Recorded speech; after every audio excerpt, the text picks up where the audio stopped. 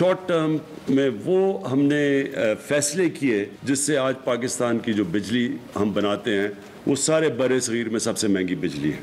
इसमें करप्शन भी थी, शॉर्ट टर्म सोच थी कि हम सिर्फ अगले इलेक्शन का सोचें और फिर उसके बेसिस पे इलेक्शन जीत के तो फिर आगे चलें। लुटेरे हुक्मरानों की वजह से मुल्क बैठ गया।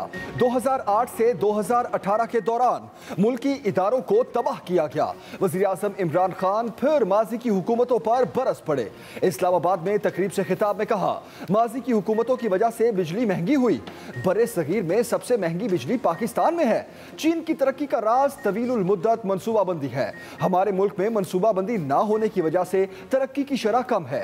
वज़ीर आज़म ने मजीद कहा, हमें फिक्र नहीं करनी चाहिए, तब्दीली आने में वक्त लगता है। 5 साल में मंसूबे मुकम्मल करके अवाम के पास वोट के लिए जाएंगे।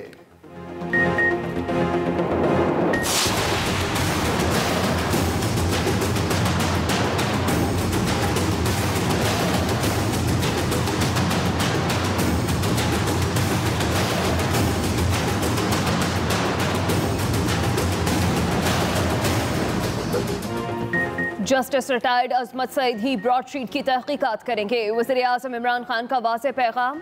हुकूमती रहनुमाओं के इजलास में वज़ीर आज़म ने कहा, अजमत सईद मुअज़्ज़ज़ और अच्छी शोहरत वाले जज हैं, कोई कानून से बालातर नहीं। फजलुर रहमान बाहर से फंडिंग लेते रहे, जवाब देना पड़ेगा। सियासत इबादत है, जालिमों चोरों के साथ खड़े होने का नाम नहीं। नून लीग की क़यादत लाहौर के कब्जा माफिया की हिमायत में खुलकर सामने आ गई है। कब्जा माफिया को नहीं छोड़ेंगे, सेनेट इलेक्शन शफाफ होगा।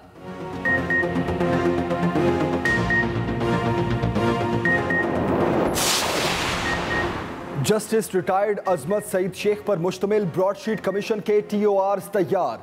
TOR के मुताबिक कमीशन को तहकीकात के लिए अफसरान और माहिरीन पर मुश्तमिल खसूसी कमेटियां बनाने का इख्तियार होगा। कमीशन ब्रॉडशीट और IAR के इंतखाब, तकर्री के अमल और मुआहिदों की छानबीन करेगा। केसेस बंद होने से मुल्क को होने वाली माली नुकसान का भी तयन किया जाएगा। कमीशन गफलत या बद इंतजामी के मुर्तकिब किसी भी फर्द या अथॉरिटी की जिम्मेदारी की निशानदही करेगा।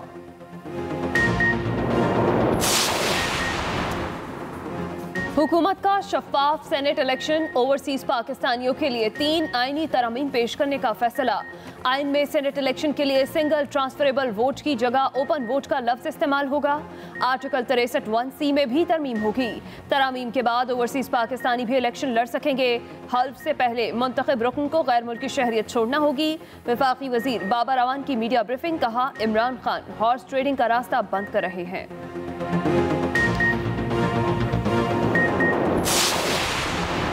पाकिस्तान को इंतहाई मतलूब कलदम लश्कर-ए इस्लामी का सरबरा मंगल बाग अफगानिस्तान में। मंगल बाग अफगान सूबे नंगरहार में सड़क किनारे बम धमाके में मारा गया।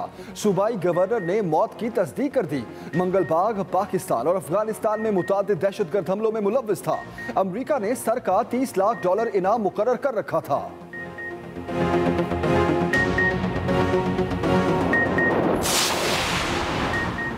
शरीफ खानदान ने हमेशा कब्जा ग्रुपों की सरपरस्ती की है। नवाज शरीफ की जमानत खोखर बरादरान ने दी थी। वफाकी वजीर फवाद चौधरी की तनकीद, बोले, पंजाब में 2 बड़े कब्जा ग्रुप ट्रेस हुए हैं। मुशीर एहतसाब शहजाद अकबर ने कहा, लाहौर में 1500 करोड़ की सरकारी जमीन पर खोखर बरादरान का कब्जा था।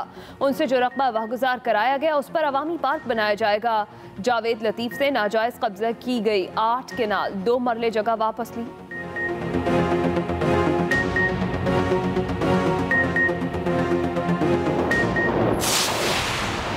पाकिस्तान में गुज़श्ता बरस के मुकाबले में करप्शन बढ़ गई। रेटिंग में 4 दर्जे तनज़्ज़ुली। ट्रांसपेरेंसी इंटरनेशनल ने करप्शन से मुतालिक आलमी रैंकिंग जारी कर दी।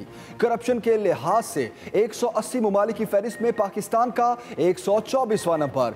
2019 में पाकिस्तान का रैंक 120 था। ट्रांसपेरेंसी इंटरनेशनल के मुताबिक मौजूदा हुकूमत ने इक़्तिदार संभाला तो 2018 में करप्शन से मुतालिक आलमी रेटिंग में पाकिस्तान 117वें नंबर पर था।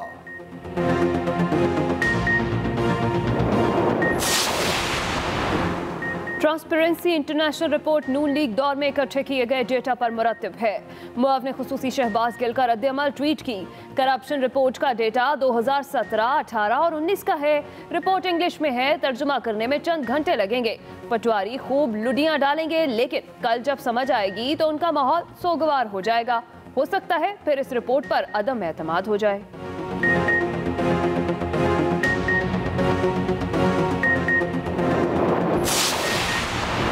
वज़ीर-ए-आज़म इमरान खान कौम को गुमराह कर रहे हैं। इनकी तकरीर से लगता है किसी NGO के सरबराह हैं। मुस्लिम लीग नून के रहनुमा एहसन इकबाल की प्रेस कॉन्फ्रेंस, कहा हुकूमत अपनी हर नाकामी का जिम्मेदार नून लीग को बना देती है। आज इमरान खान के वादे कहाँ हैं? अगर आपसे हुकूमत नहीं चल रही तो क्या ये नून लीग का कसूर है? इमरान खान निज़ाम नाकारा करार देकर जान छुड़ाने की कोशिश करते हैं।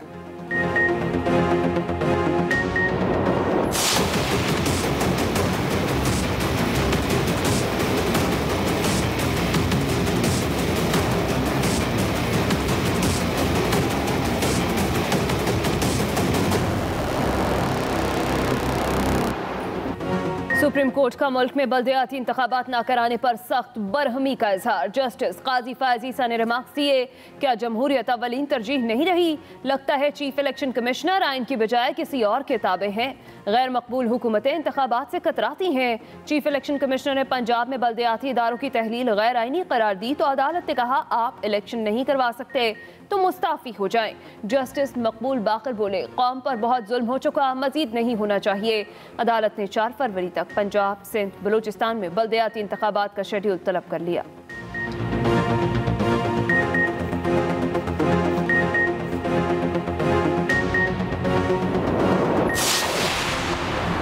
इलेक्शन कमीशन ने बल्दियाती इंतखाबात के लिए अहम इजलास 1 फरवरी को तलब कर लिया। इजलास में पंजाब, खैबर पख्तूनख्वा और कैंटोनमेंट बोर्ड्स के बल्दियाती इंतखाबात के इनेकाद का ऐलान होगा। 2 फरवरी को भी इजलास तलब। सिंध, बलूचिस्तान और इस्लामाबाद के बल्दियाती इंतखाबात पर मुशावरत होगी।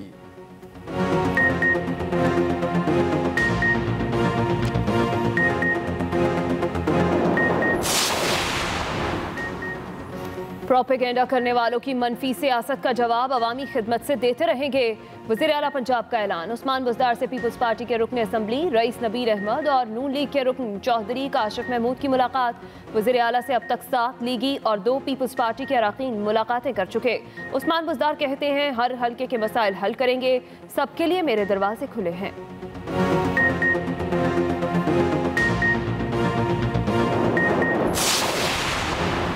इंतजार की घड़ियां खत्म। कोरोना वैक्सीन की पहली खेप कल पाकिस्तान पहुंचेगी।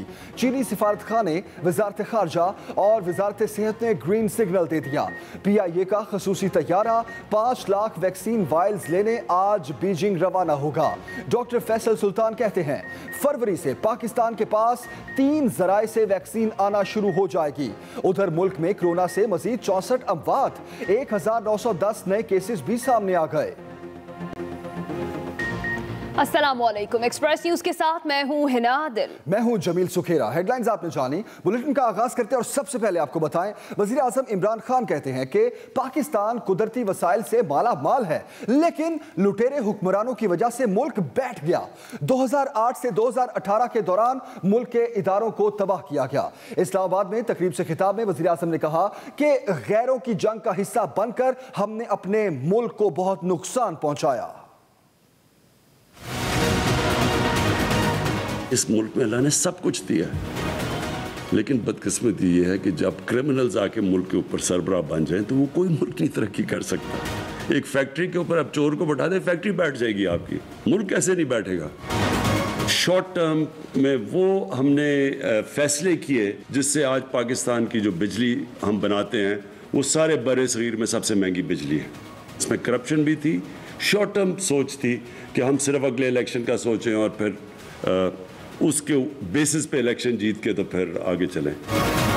डेकेड ऑफ डार्कनेस है ये जो 2008 से 2018 तक, जिसके अंदर सारे इदारे तबाह हुए और सारा जो पाकिस्तान के कर्जे बढ़े और जो आज हम सब कुछ हमारे ऊपर बोझ पड़ा हुआ है वो पिछले 10 साल की कर्जों का पड़ा हुआ सूद देना पड़ता है।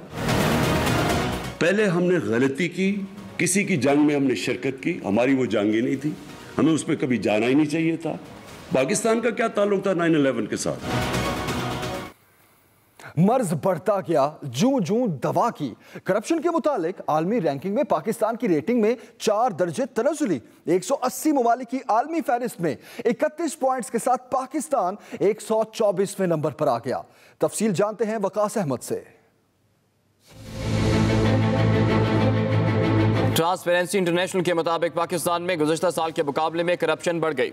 ट्रांसपेरेंसी इंटरनेशनल ने करप्शन के मुतालिक आलमी फहरिस्त पर मबनी CPI इंडेक्स रिपोर्ट 2020 जारी कर दी। रिपोर्ट के मुताबिक पाकिस्तान 31 पॉइंट्स के साथ करप्शन के खिलाफ आलमी रैंकिंग में 124वें नंबर पर आ गया। यूं साल 2019 के मुकाबले 2020 में पाकिस्तान की रैंकिंग में 4 दर्जे तनज़्ज़ुली की गई। 2019 में पाकिस्तान रैंकिंग में 120वें नंबर पर था। ट्रांसपेरेंसी इंटरनेशनल के मुताबिक मौजूदा हुकूमत ने इख्तिदार संभाला तो 2018 में करप्शन से मुतालिक आलमी रेटिंग में पाकिस्तान 157वें नंबर पर था, जिसके बाद मौजूदा दौरे हुकूमत में पाकिस्तान का ग्राफ आलमी रैंकिंग में नीचे गया और 7 दर्जे गिरावट आई। रिपोर्ट के मुताबिक न्यूजीलैंड और डेनमार्क करप्शन के खिलाफ 88 स्कोर के साथ पहले नंबर पर रहे। सोमालिया और जनूबी सूडान ने फहरिस्त में आखिरी पोजीशन हासिल की। कनाडा और बरतानिया 77 पॉइंट्स के साथ 11वें, अमेरिका 67 पॉइंट्स के साथ 25वें नंबर पर आ गया। भारत करप्शन के खिलाफ 40 स्कोर के साथ 86वें नंबर पर रहा। Waqas Ahmad, express news, Islamabad. हुकूमत अपनी हर नाकामी का जिम्मेदार नून लीग को बना देती है। नून लीगी रहनुमा एहसन इकबाल कहते हैं, इमरान खान को हुकूमत करना नहीं आती। आपने हर वादे पर यू टर्न लिया। हमारी हुकूमत ने महंगाई को काबू करके दिखाया। ट्रांसपेरेंसी इंटरनेशनल ने आपकी कलई खोल दी है। अब आपको समझ नहीं आ रही कि क्या जवाब दें। उस रिपोर्ट में लिखा गया है कि जो डेटा उस रिपोर्ट के अंदर है वो पिछले 2 सालों के पब्लिश डेटा से लिया गया है। पीटीआई के अपने MNA MPA दुहाई दे चुके हैं कि पाकिस्तान में इतनी करप्शन नहीं देखी जितनी इस हुकूमत के अंदर हो रही है। शो ऑफ हैंड इसलिए मुतारिफ करा रहे हैं कि आप सेनेट में ऐसे लोगों को टिकटें देना चाहते हैं जिन्हें आपके अरकान असेंबली वोट नहीं देना चाहते। आज आप ओवरसीज के लिए इसलिए तरमीम ला रहे हैं कि आप अपने एक वजीर को NRO देना चाहते हैं जो अदालत से डिस्क्वालीफाई होने के दाने पे खड़ा है। बेनोई के प्लॉट पे कब्जा करने के लिए CCPO तब्दील कर दिया। अपने रिश्तेदारों को पुलिस में ट्रांसफर और पोस्टिंग करके कब्जे तो इमरान खान साहब करा रहे हैं। ये दूसरों को कब्जे माफिया के कैसे ताने देते हैं।